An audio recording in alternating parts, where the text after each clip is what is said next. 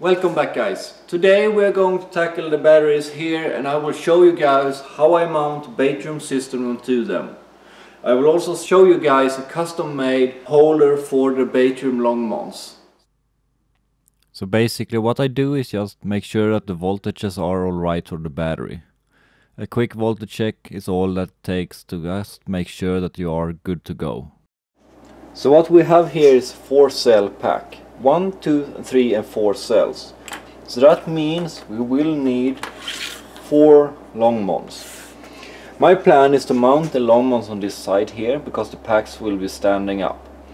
And to do this I want some kind of a neat holder for it. So basically I did come up with this here.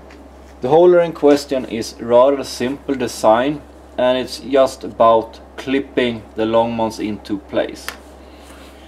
So if we take a Longmon here, you just take the Longmon, just gently try to one side, and then let's see if I can do this, put it into place. So it's just a matter of a press fit in the holes of the Longmons on the side. It may be that you have a little bit too much epoxy here, and then you just have to take the knife and just gently shave that away. Out of the Longmons I got lastly, I think 1 out of 4 have a tiny bit too much of this epoxy to actually get it working. But when that's done, you can just put it into place.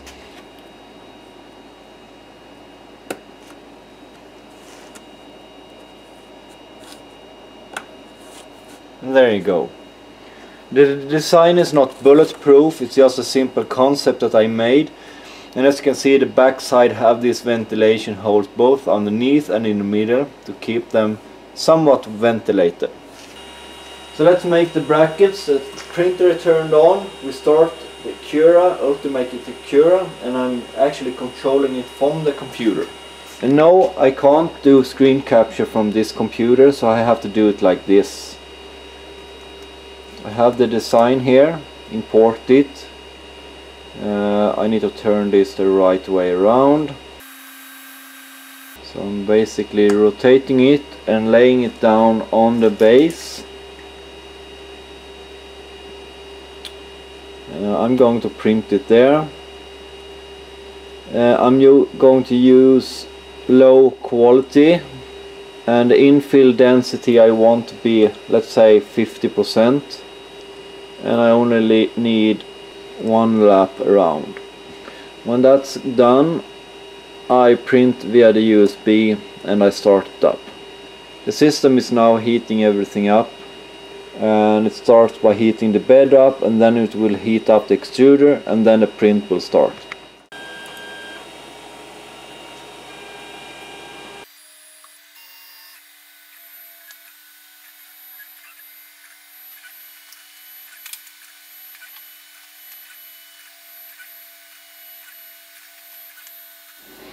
On the battery itself, my plan is to just mount them like this. And there's nothing special about the mounting here.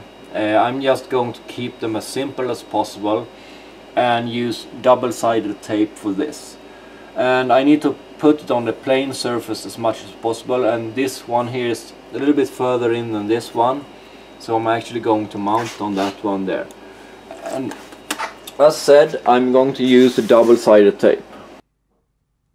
So the double-sided tape I use is just normal, and you may say that you could double-sided tape the Longmons directly to the cells, but the Longmons tend to get rather hot when balancing up to 70 degrees, and the double-sided tape tend to loosen up. So for not heating up the cells and for actually getting something in between, I add a tape to the Longmons instead. It's a little bit easier. When soldering, always make sure to not have it connected to the Longmons. I'm preparing the cables, and I'm making sure that all the wires for the balancing are the same length. Preparing them by just some solder on the ends, It's a little bit easier to work with, and then I bring up the big iron for making sure that I get contact to the copper plates that are connected to the cells. I don't want to heat it more than necessary, so the big iron does the job very quickly. If you want anything of the stuff that I have been using here, check out the links down in the description. You can always check out the links on my webpage if you want. All the Longmons are now hooked up, so it's time to tidy this up a little bit. It's just very simple. I'm using some straps for this, just to make sure that they keep themselves together. It shouldn't be that fancy, and it will work on what it's intended to. Do recommend that you do test the Longmons and everything before you do this. In my case, I have tested Longmons, so they are ready to go. And now we are almost done.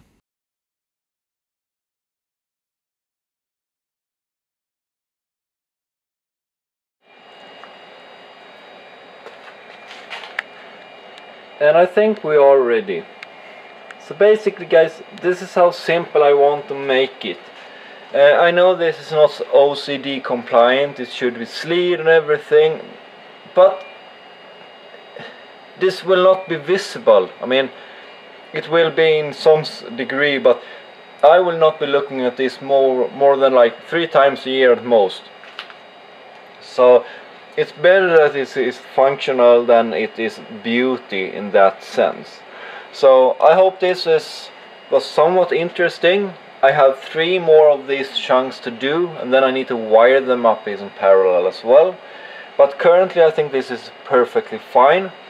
And the next battery can of course be tied to the next one like that, and the next one here to that one, and the length will be fine. All the battery packs will be tied together with this here, with the M6 screws, so that should be fine as well. So once again guys, I want to say thank you for watching. If you want the STL file for the holder, they can be found down below. It's just a quick draw up that I have done. It's not perfect in any way, but it do work for this purpose. So once again guys, thank you for watching, and I'll see you next time. Bye.